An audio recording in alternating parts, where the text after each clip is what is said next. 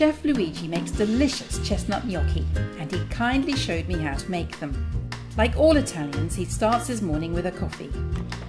First he mills boiled old potatoes.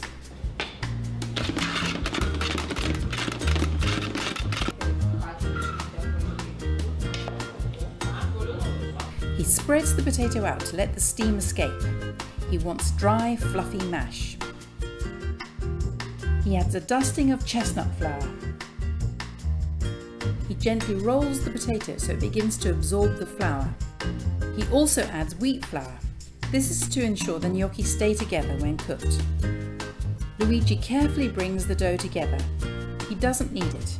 He works it just enough to absorb all the flour. Then he rolls ropes of dough, divides them into 3 and slices them into acorn-sized pieces.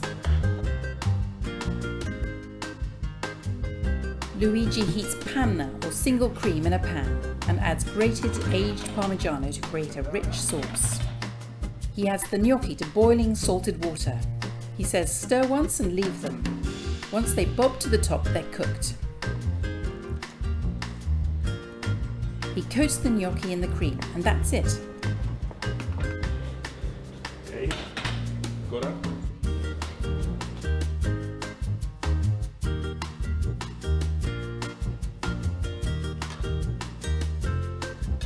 Gnocchi sono pronti. Elegant smoky gnocchi using traditional ingredients. Buon appetito! Click on the subscribe button for regular helpings of pasta Grannies.